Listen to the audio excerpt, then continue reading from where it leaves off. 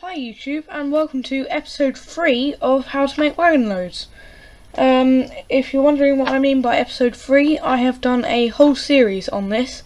So either go to my channel to check it out, or click on the link now, or click on the link that will be at the end of the video to see some of the previous videos, or the next video in the series when I upload it. And today we're going to be doing loads like this. So yep, that's right. Now today we are going to be doing vehicles. I have brought hundreds and hundreds of vehicles up to the so-called studio today, and I'm going to talk you through basically how to use them on wagons. So as you've just seen, the little Fords and tractor that I've got just rolled backwards. And basically anything that's small and in an era that's not modern, something like this, not like this, something like that, can go on a wagon such as this. It simply sits on there. You can see the 4 little sort of marks. That's basically where the tyres goes. So that basically sits on there. But that on its own won't do, because you know, you don't see things on a railway like that, because they will just go, train accelerates. As you can see, we've got a bit of a problem. The train goes downhill. Ooh. And it stayed there. But yeah, it will roll backwards and forwards, is what I'm trying to show you.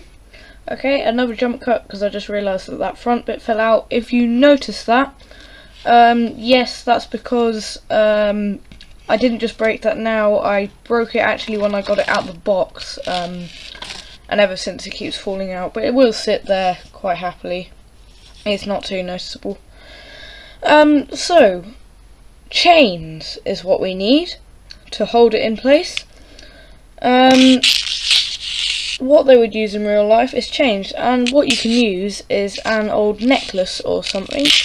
I think this is an actual sort of chain, but it might have been a necklace at some point. I have no idea, if I'm honest.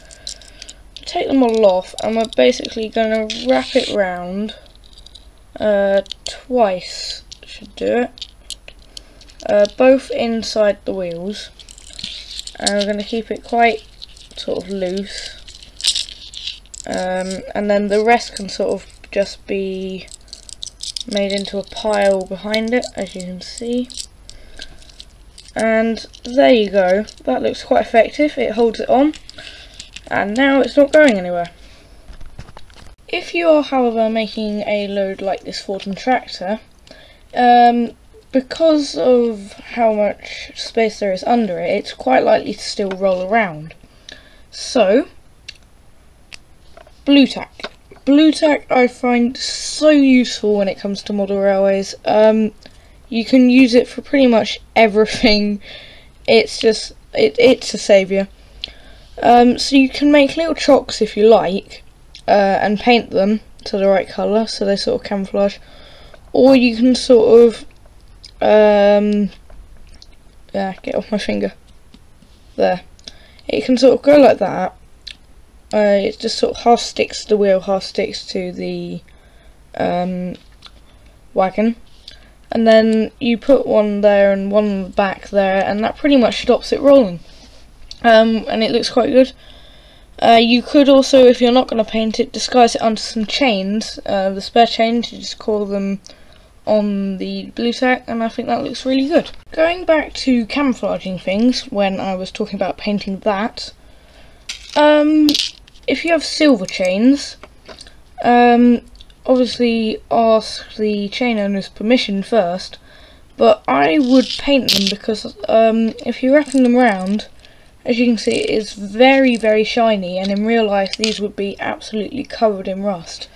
So ideally I'd go for a gold or bronze type colour, but if you have a silver one lying around, you could try weathering it up and covering it in rust. Now, if you're going for the more modern approach, this is what you need: a car carrier. This isn't quite the most modern one because this is for cars this size, and if I just bring up a modern 00 car, it's that size. I assure you these are both 00, but that's basically more around the time of stuff like that. So yeah, don't muddle these up and don't put them on the same car carrier. In fact, I think the car carrier has actually changed size, because you can get several of these and put them along. That's how simple it is. But if you try and put one of these on, it actually won't fit, so you will need one of the Hornby moderner ones.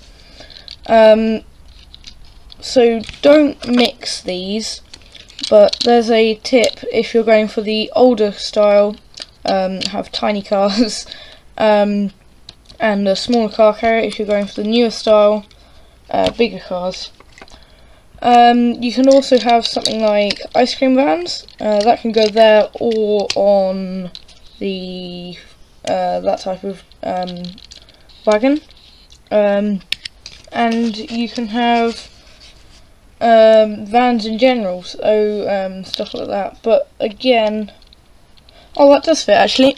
So there you go. Yeah, there's the old Land Rover. That will fit on there quite happily. So there you go, that was episode 4 of How to Make Wagon Loads. Thanks for watching.